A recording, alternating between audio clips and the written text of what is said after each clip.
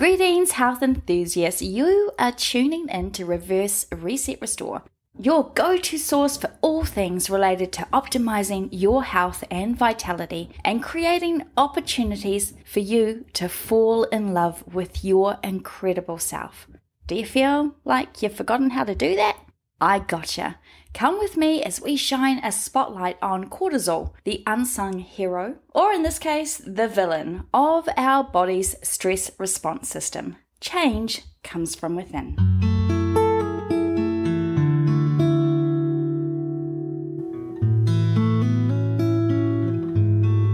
Welcome back to our special series on cortisol. This is the second episode in a 6-part series that is running over the next 6 months.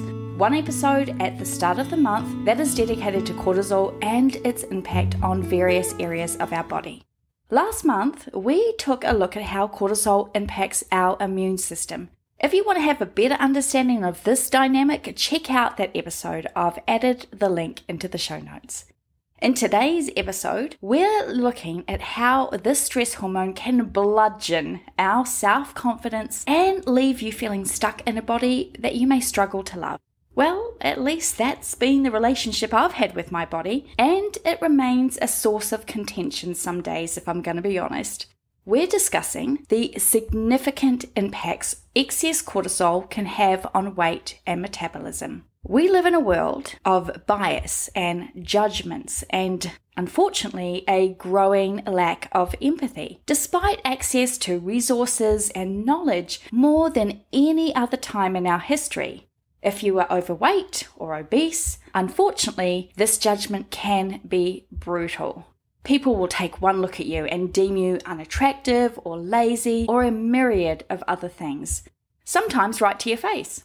They assume that the reason for your extra layers is because you go around like Pac-Man, gobbling up everything in sight, while trying to avoid the ghosts of exercise, low-fat food, and self-control. And yeah, sure, poor food choices and low motivation and not building physical activity into your day are, in part, contributing factors in being overweight. But what if it isn't just about what's on your plate? What if there's more to it than moving around?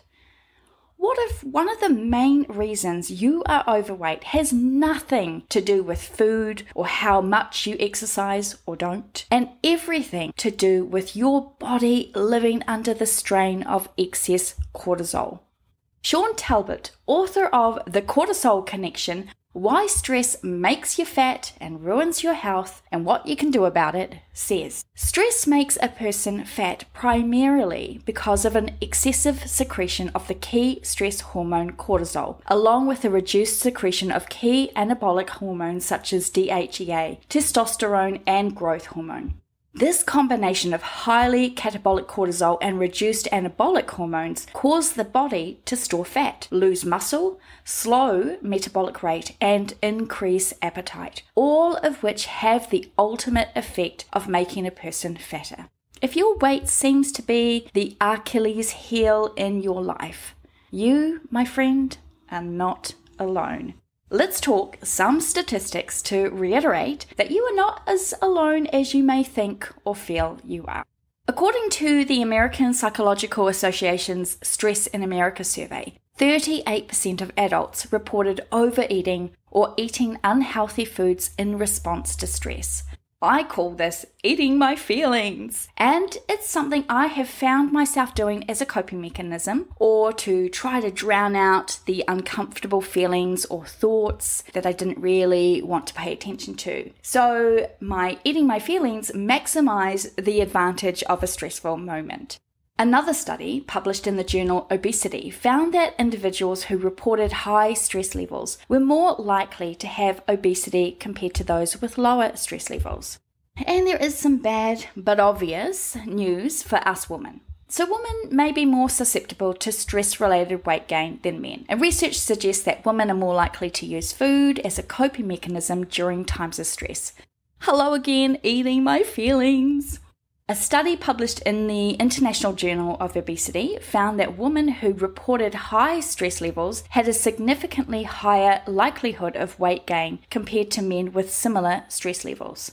And age also plays its part.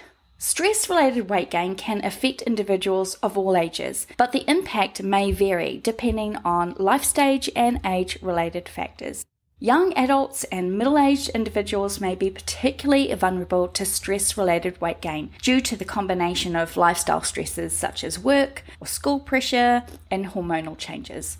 But older adults don't get off scot-free either, as they may also experience stress-related weight gain, especially if they are dealing with age-related health issues or major life changes such as retirement or caregiving responsibilities. A study published in the Journal of Behavioral Medicine found that stress was associated with greater increases in body mass index BMI among young adults aged 18 to 29 compared to adults aged 50 to 64.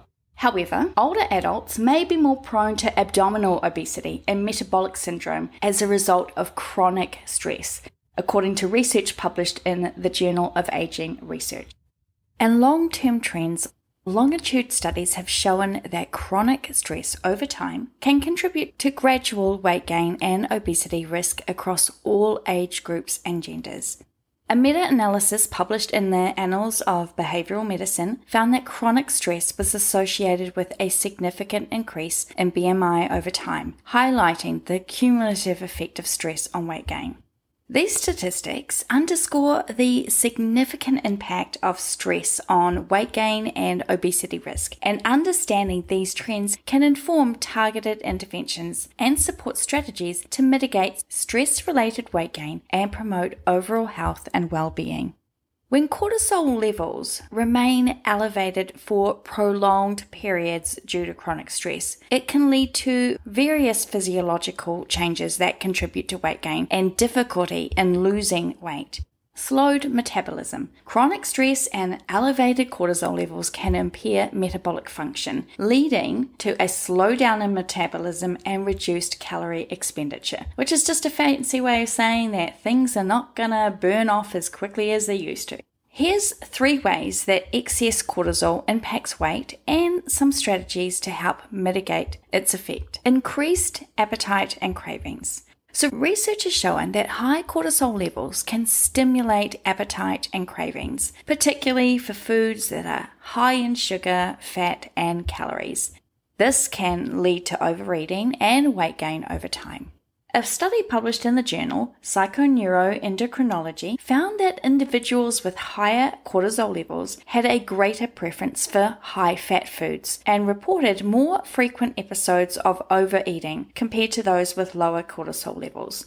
Dr. Susan K. Fried is a professor of endocrinology, diabetes, and metabolism at the Icahn School of Medicine at Mount Sinai. She states, cortisol can directly influence the brain's regulation of appetite and cravings, leading to increased consumption of calorie-dense foods.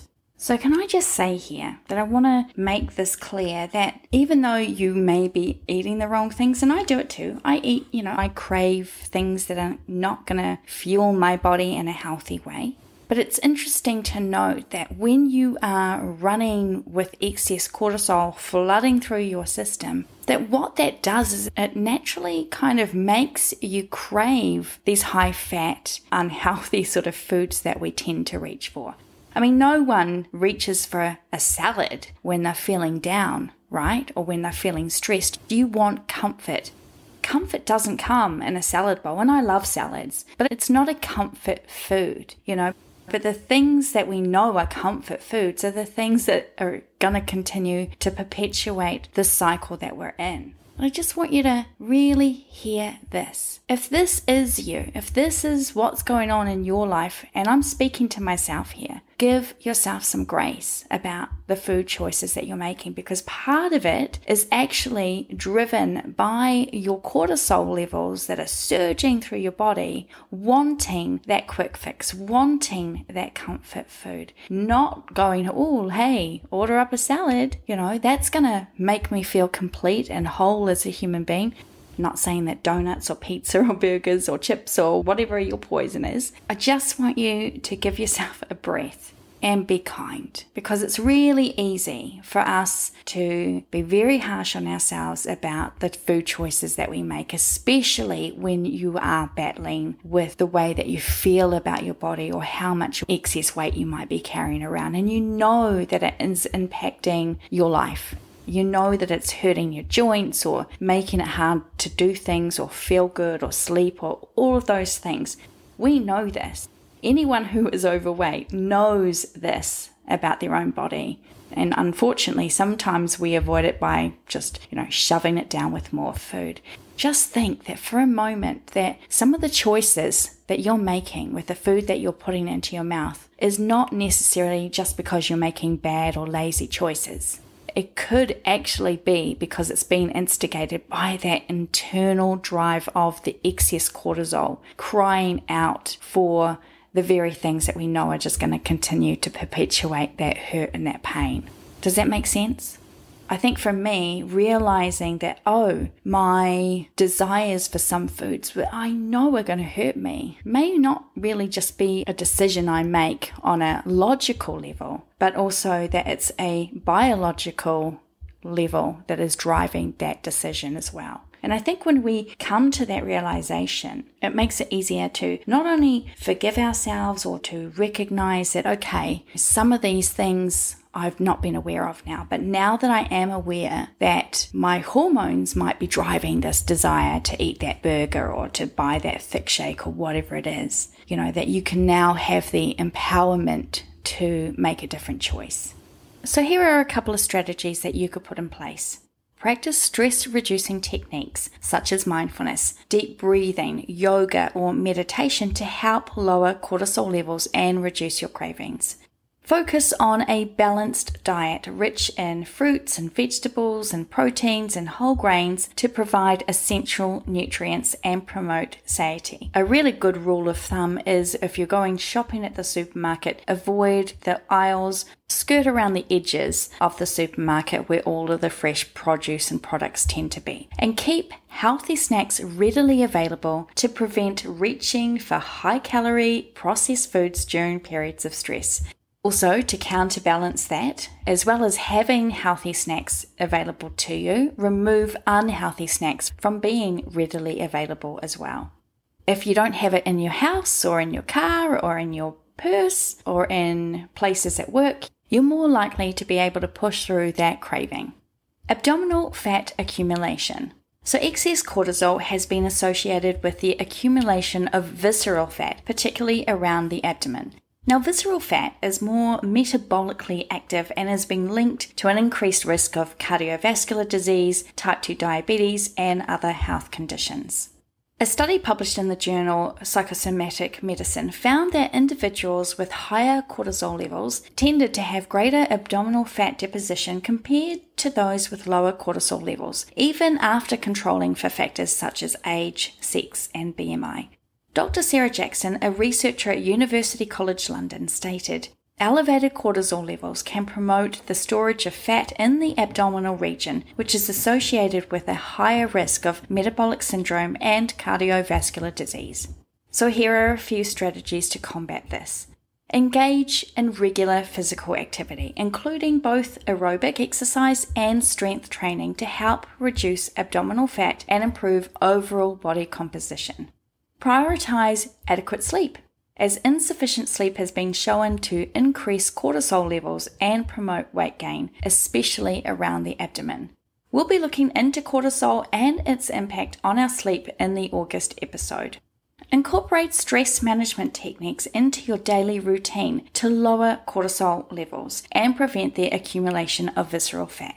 A study published in the Journal of Clinical Endocrinology and Metabolism found that chronic stress was associated with lower metabolic rate and decreased thermogenesis, which could contribute to weight gain over time. Dr. Michael W. Schwartz, a professor of medicine at the University of Washington, stated, "Elevated cortisol levels can disrupt metabolic processes in the body, leading to reduced energy expenditure and increased storage of fat." So here are 3 strategies that you can use to help your metabolism. Again, we want to incorporate physical activity here. So you want your strength training exercises, which will boost your metabolism and preserve lean muscle mass, which can help counteract the effects of cortisol on your metabolism. You want to ensure that you're taking an adequate intake of nutrients essential for metabolic functions, such as vitamins B and D, magnesium, and omega-3 fatty acids, through a balanced diet and, if necessary, supplementation. The third tip here is to prioritize your stress management and relaxation techniques to lower the cortisol levels and support healthy metabolic function. For more strategies, I want you to check out our blog post over on the Reverse Reset Restore website or the video on the Reverse Reset Restore YouTube channel. I'm going to be offering a lot more strategies there. Excess cortisol can contribute to weight gain and metabolic dysfunction through various mechanisms, as we've talked about. And while we've talked about how by incorporating stress-reducing techniques, adopting a balanced diet, engaging in regular physical activity, and prioritizing adequate sleep, you can help mitigate the effects of cortisol on your body, I want to encourage you to do a couple more things. And I recognize that these things can be more challenging than making some lifestyle changes. But this is a lifestyle change that is the most important of all. Firstly, forgive yourself. If you are carrying extra weight and blaming poor self-control or eating your feelings or a food addiction or whatever it is that has led to some self-sabotaging behaviors and ugly thoughts about yourself and your worth, I encourage you to forgive yourself. Hurting yourself by harboring shame or guilt or holding on to all your whys I am not worthy isn't helping anyone. When we begin the internal healing process of self-acceptance and forgiveness, we make space for us to be able to step into doing the other work to heal our bodies. Our relationship with ourselves, how we think, how we feel and behave towards who we are, mind, body, and soul, only heals when we can come from a place of love. I have spent years hating my body, and I punished it. I punished it with exercise. I punished it with not exercising. I punished it with food and withholding food. I tried to ignore it. I called it names. It was probably the most toxic, abusive relationship I've ever been in. And the more I hated my body, the more pain I was in. Physical pain, inflammation, migraines, digestive issues, constant and unending neck pain. And the more pain I felt, the more I hated my body. And this hatred, of course, fueled my cortisol levels. It became this circular cycle, this butterfly effect where my internal pain beget more external pain, which made more internal pain. I think that some of you may know exactly what I'm talking about because this has been your experience too. A few years ago, I started a different conversation with my body. One of practicing love and forgiveness and self-acceptance. And you know what happened? Well, things began to change. Things began to shift. As I have begun to speak lovingly to my body, the pain I experienced on a daily basis diminished, and the need to eat my feelings diminished. I found myself wanting to care for my body. So my lifestyle changes started to happen naturally. I began to seek out exercise that felt good and stopped pushing myself into the ones that didn't bring me joy. I've learnt to stop eating my feelings and deal with them instead. I am still a work in progress, okay? And the body that I'm in right now is not the body that I hope to have in another year or more. But instead of expressing anger or hatred or even just mild annoyance with my body and where it is right now, I continue to acknowledge the pain and I love myself through it. I continue to recognize the strength that my body has to carry me through the day. I know that my cortisol levels are still elevated and continue to inflict harm on me as I still carry excess weight and a lot of stress. But with love and time and continued efforts on my part to look after my body and to reduce my cortisol load through the strategies I share with you, things are changing because change comes from within. I think the frustrating thing is that we want change to be immediate, right? We want to see the results now. And this sort of thing, when you're healing from the inside out, it takes time, but it's the best way to do it with love and grace and acceptance. Because so many of us have the struggle with identity and self-worth and food and our weight and just life. I would love if you would consider sharing this episode with someone you love that you think could do with a reminder to take some of the pressure off of themselves and learn about how our hormones are playing a role in our weight loss or gain. Join us again next month for the third episode in this special series on cortisol, where we will be looking to its effects on our cardiovascular system. Of course, we'll be back next Tuesday, same bat time, same bat channel, with a fresh new episode on embracing change. As we head out of this episode and into the rest of our day, I'm going to leave you with this reminder by Dr. Jason Fung, the world-leading expert on fasting and specialist in kidney function and diabetes. He says, not coincidentally, both insulin and cortisol play a key role in carbohydrate metabolism. Prolonged cortisol stimulation will raise glucose levels and subsequently insulin. This increase in insulin plays a substantial role in the resulting weight gain.